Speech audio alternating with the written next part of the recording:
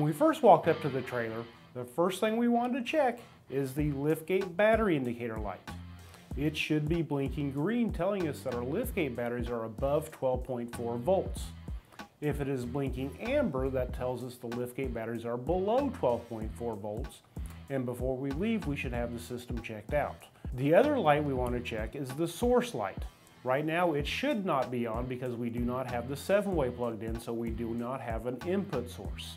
Now we're going to plug in the 7-way connector to the trailer. Now with the 7-way plugged into the trailer, we can turn the tractor's key switch to the on position or run position, and we should get a source light. It could either be an amber light or a green light depending upon what the tractor voltage is. We verified that we did have power by turning the key switch on, so now we can start the engine.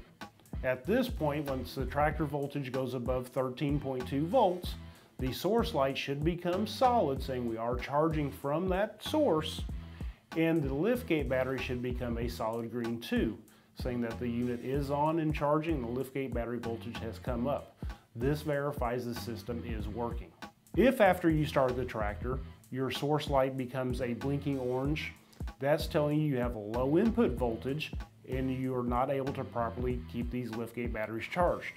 Before you leave, you should take the tractor and trailer by the truck shop and have it thoroughly inspected.